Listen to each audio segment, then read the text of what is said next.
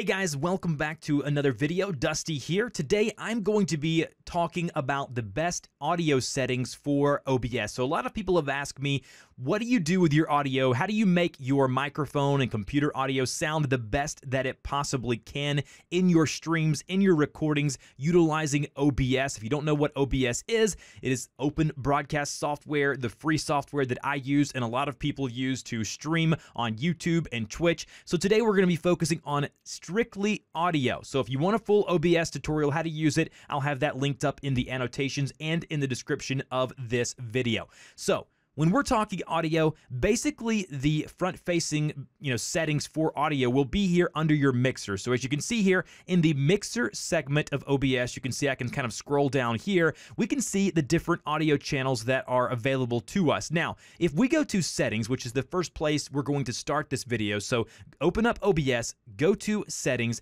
and then when you've opened up settings, go to obviously audio. So click on audio there. We're going to see a few different things. You're going to see sample rate 44.1. Leave that alone. You're going to see channels, stereo. Now, dependent on how you're going to export your recordings, maybe you want to do this in mono if you export later on, but honestly, I'd leave it at stereo to make your life that much simpler. Now, desktop audio device number one, which is this guy here, the first one, that's going to be your computer. So if you are streaming a video game, which is probably what a lot of you are doing, this is going to be that audio of your computer. Now, we can have manual control over that sound once we set it up in this settings section here. So for me, it's coming out of my speakers. So I plug my headphones in my Logitech speaker port there, and then I can hear it, and then what's coming out of that is what my audience or viewer is going to hear as well. So for me, under desktop audio device, it is my speakers. Now, you may have it coming out of your audio interface or something of that nature, and if that's the case, click the drop-down menu and select the correct or dependent audio source that you're going to use for your computer audio. I rarely ever use desktop audio device 2, but if you have multiple audio devices, if you're doing console stuff, things like that, maybe you play around with that. But for the most part, choose desktop audio device 1.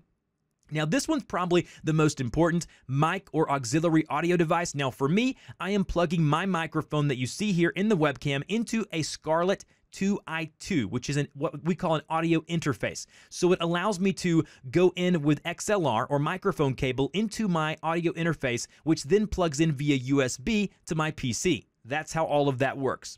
Now, everything else here below that, I would not mess with. If you're getting into that kind of stuff, then you're getting into the weeds a little bit, and you really probably don't need this video. So once you've got all of this set up here, go ahead and hit apply and then hit OK.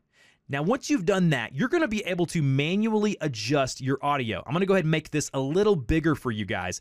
Right here where you see mic/auxiliary, that's going to be your mic volume. Now, for me, I'm recording with a separate microphone for the purposes of this tutorial.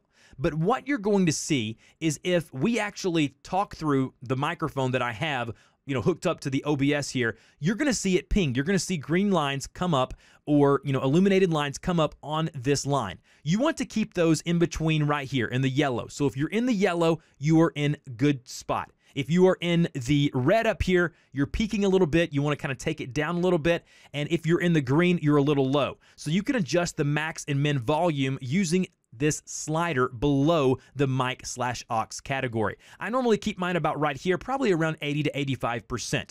Next is your desktop audio. If I go over here and if I open up a browser source, like let's just say I go ahead and open up, let's say YouTube. So I'm going to go ahead and open up YouTube here on my computer, and we're going to go ahead and go to one of my videos. So let's go ahead and go to my channel here, and let me explain to you guys, show you guys kind of what's going on. So I'll open up my video player here on YouTube, and then if we go here and we play one of these videos, you are going to see here that if I play the video, you're going to see that it's starting to peak here in OBS.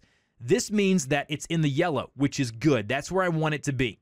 If I decrease the volume using this slider, you're going to see it decrease into the green. If I increase it, you're going to see it increase into the yellow, which is where I like it. Now remember, you're probably going to be talking over it. So what you'll need to do is play around with this volume. I normally keep mine about right here, about 65 to 70 percentile. Keep it a little bit below the yellow. That way it doesn't go too crazy when I'm trying to talk over the game. And a lot of game sounds can be extremely loud.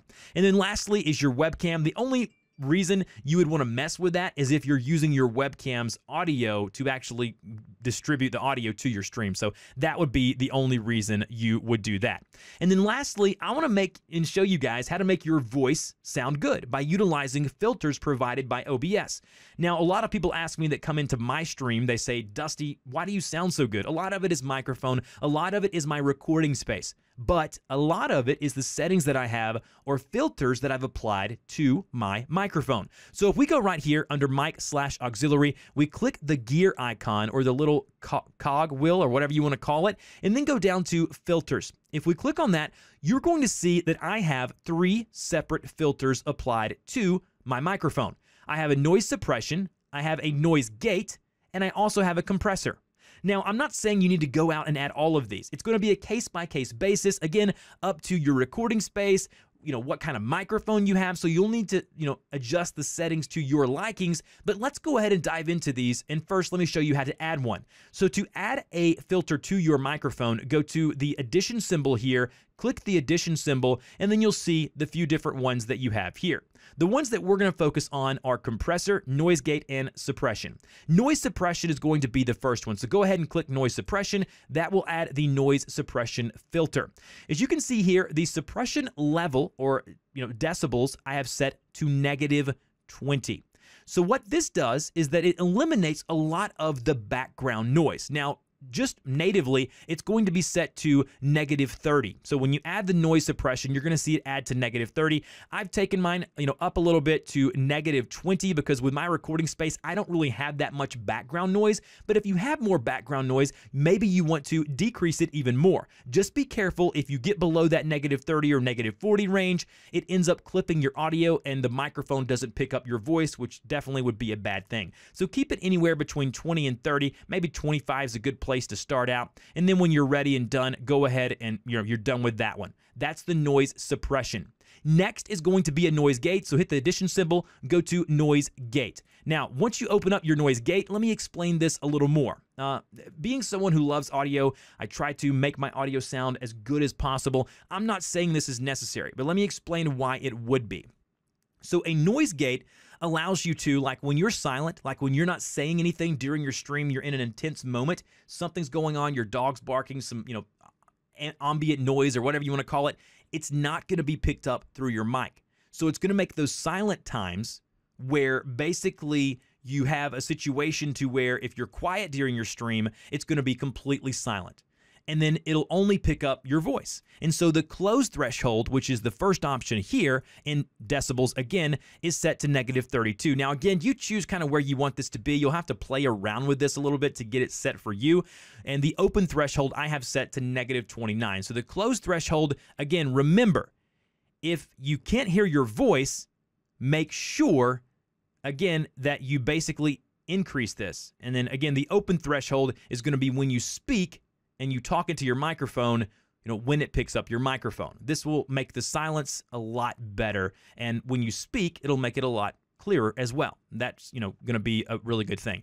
And then the last one I want you guys to add is a compressor. Click the addition symbol, go to compressor, the first one here, and then under compressor, this is the one you're going to have to tweak the most.